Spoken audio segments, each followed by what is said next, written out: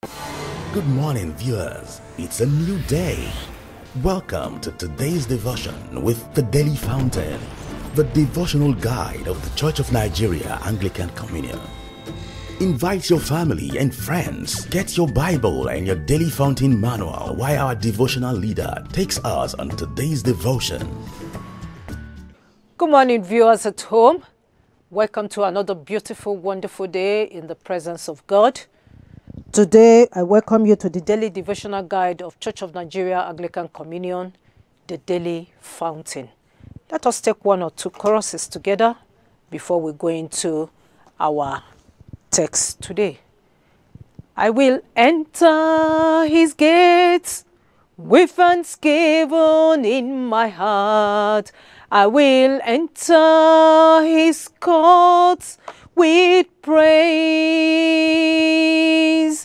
I will say, this is the day that the Lord has made.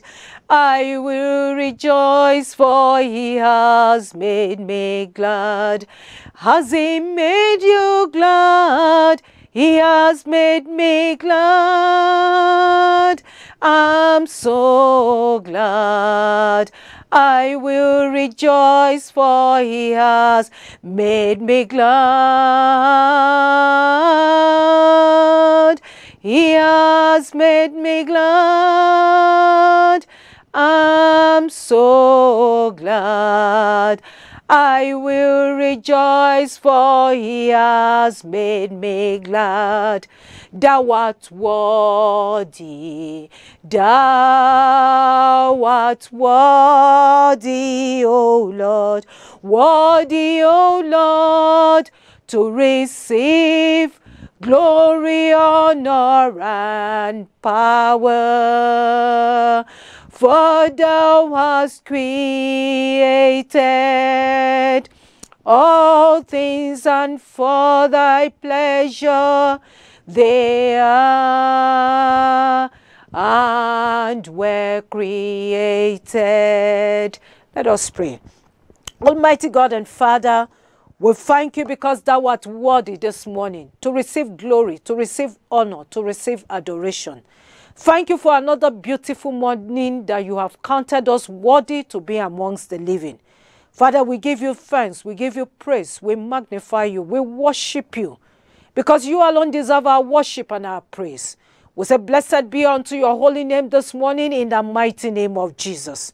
Thank you, Father, because you didn't allow us to wake up in the hospital. You didn't allow us to wake up in the other side of life. Father, we give you praise. Father, we give you worship. So, Lord, this morning we want to go into your word. We pray that as we go into your word, you would feed us.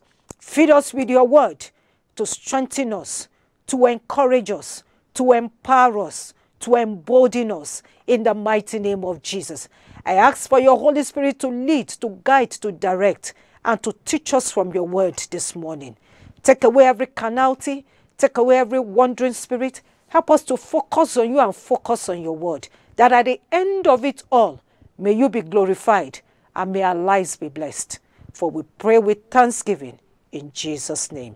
Amen. Welcome once more. Our topic is God of orderliness, and our text is taken from the book of 1 Corinthians chapter 14, from verses 21 to 40. 1 Corinthians chapter 14, from verses 21 to 40. Are you with me? Can we read now? In the law it is written, with men of other tongues, other lips will I speak unto the people, and yet for all that will they not hear me, saith the Lord. Wherefore tongues are for a sign, not to them that believe, but to them that believe not. But prophesying saveth not for them that believeth not, but for them which believe. If therefore the whole church be come together into one place, and all speak with tongues, and there come in those that are unlearned and unbelievers, we do not say that ye are mad. But if all prophesy, and there come in one that believeth not, or one unlearned. He is convinced of all, he is judged of all. And thus are the secrets of the heart made manifest. And so falling down on the face, he would worship God and report that God is in you of a truth. How is it then, brethren, when you come together, every one of you has a psalm, has a doctrine, has a tongue, has a revelation, has an interpretation? Let all things be done unto edifying.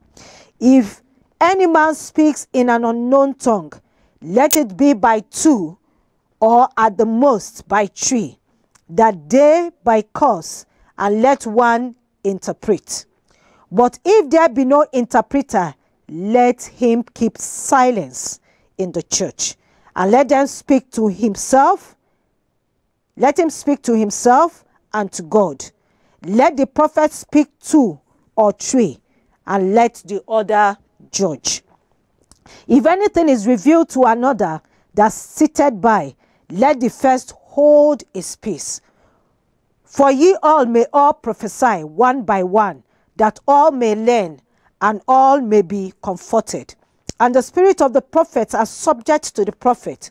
For God is not the author of confusion, but of peace, as in all churches of the saints. Let your women keep silence in the churches, for it is not permitted unto them to speak, for they are commanded to be under obedience, as also saith the law.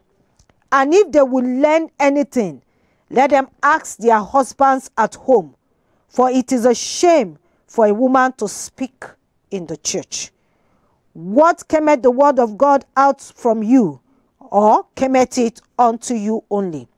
If any man think himself to be a prophet or spiritual, let him acknowledge that the things that I write unto you are the commandments of the Lord. But if any man be ignorant, let him be ignorant. Wherefore, brethren, covet to prophesy, and forbid not to speak in tongues. Let all things be done decently and in order. May the Lord bless his words to our hearts in Jesus' name. Our topic once more, God of orderliness. Orderliness means arrangement, prescribe or establish procedure that should be followed. In this case, we're talking about the gathering in the church. So let's quickly look at what our commentator says in our daily fountain this morning. Paul noticed immaturity in the exercise of gifts and stipulated rules for orderliness.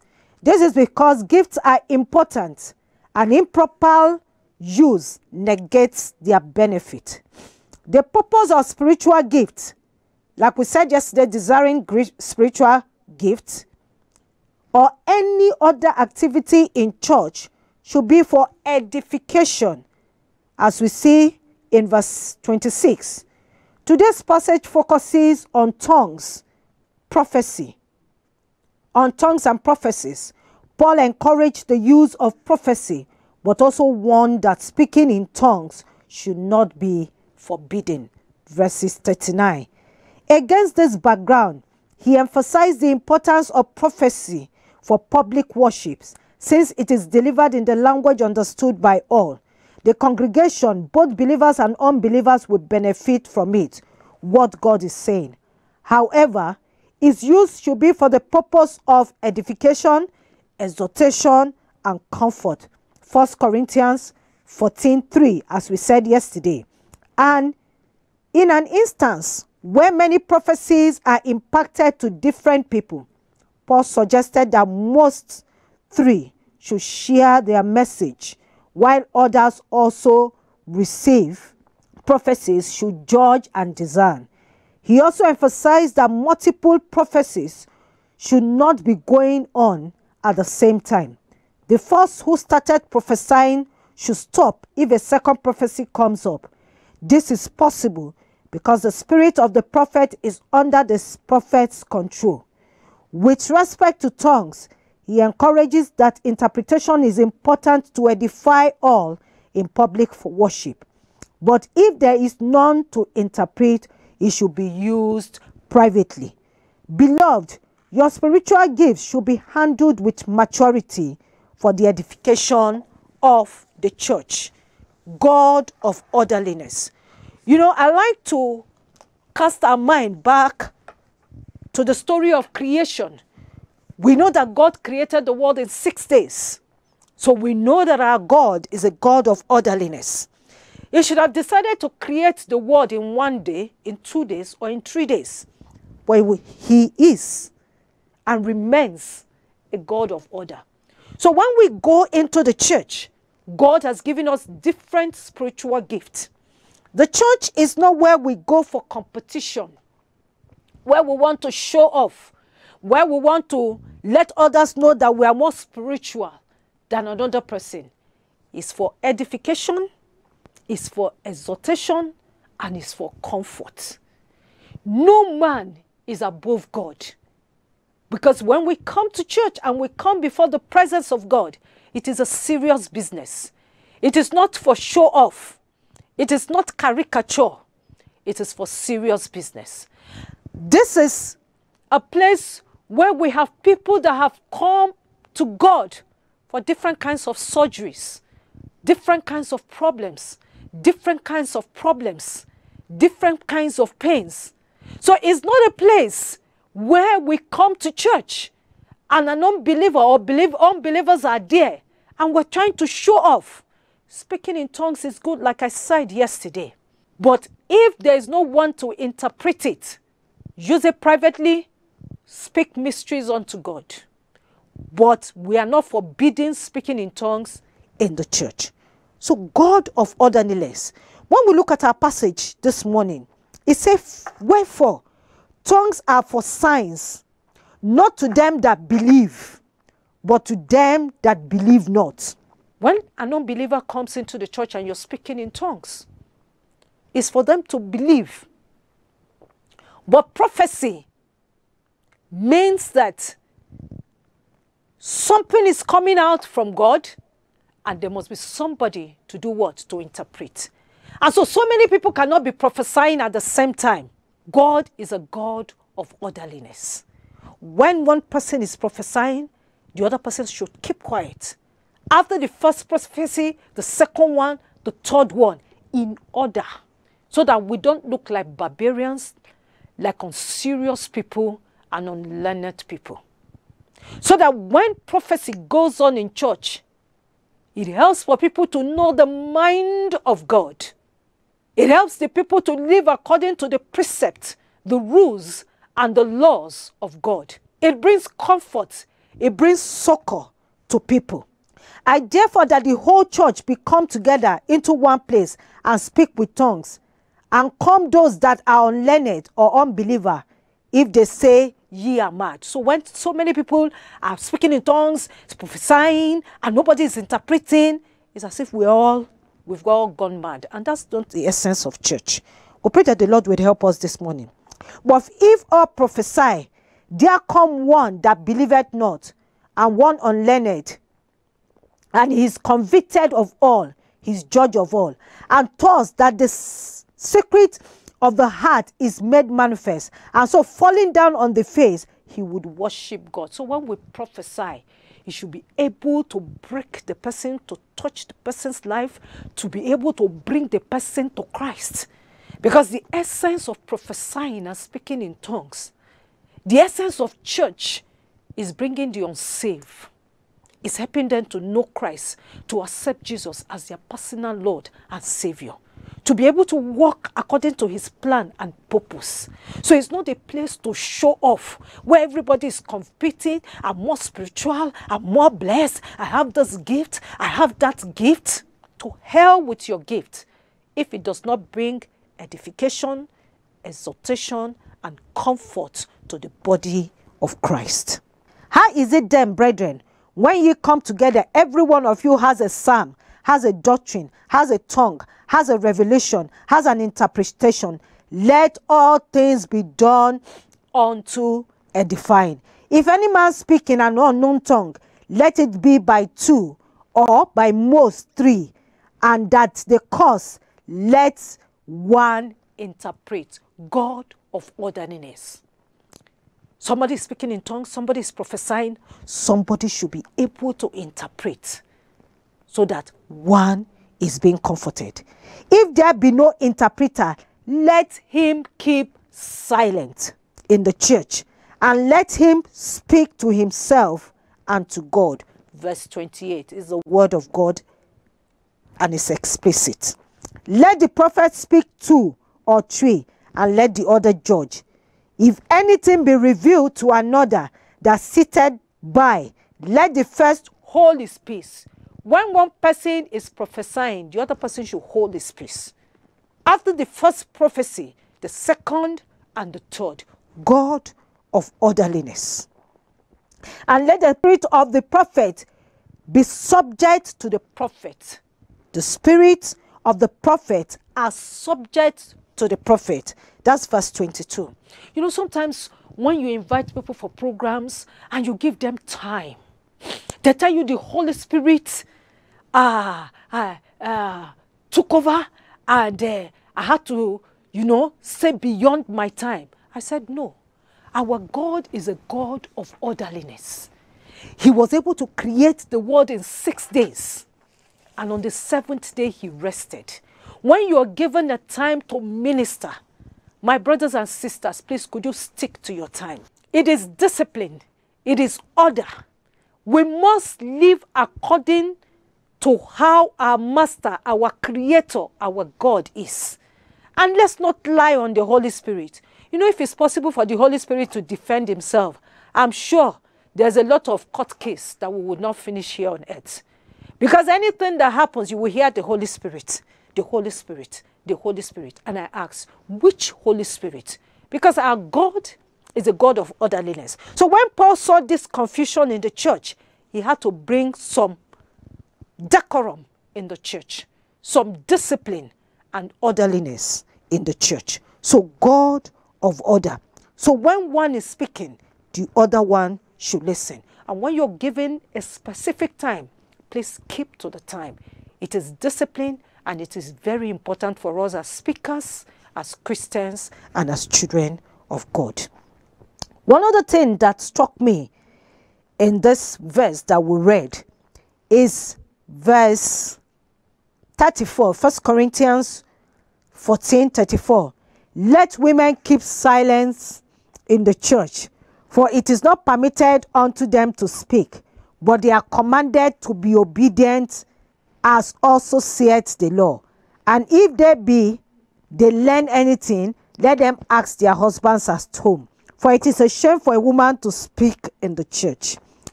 These 2 verses is very controversial because we have different kinds of authors. They've given different kinds of interpretation. Does it mean that the woman should be silent? Does it mean that the woman should not speak in the church? And so many things. But I want to tie my own to obedience and submission to your husband. We're in a gathering and probably your husband is prophesying. The woman should not interrupt because the man is the head of the home. He's already prophesying. He's already speaking. So the woman should keep silent. The woman should be submissive. The woman should be subject to her husband. Because like I said earlier, the church is not where you come for competition, where you want to show who is more spiritual or who is not more spiritual. It's for serious business. So I want to say that when the man, you are in the church with your husband is prophesying, be obedient to him, keep silent. Anything you don't understand, when you get home, you can ask him. It's not as if the woman should not move or participate. No, no, no, no, no. Submissive. And if there's any question, she should ask her husband at home. You know that women, we have the tendency of drama. And sometimes they refer to us as drama queen. We overdo things. And so when we come to church, sometimes we want to, outdo what is really not important. And I'm sure something would have happened that Paul was trying to address. But in the church of God, there must be decorum and there must be discipline. So women, be submissive to your husbands. And if you need to learn, you find out from your husbands. What cometh the word of God out from you, or comment it unto you? If any man think himself to be a prophet or spirit, let him acknowledge the things which has been written. Let all things be done decently and in order. Our God is a God of order, not a God of confusion. So there must be no confusion in the church. There must be no fighting in the church. Like I said, we all have different spiritual gifts. If you have not experienced yours, go to the Lord in prayer. Stay in the place of prayer and the study of the Word of God. And say, God, I desire to have spiritual gifts. Because spiritual gifts helps to encourage, helps you to live, helps you to survive.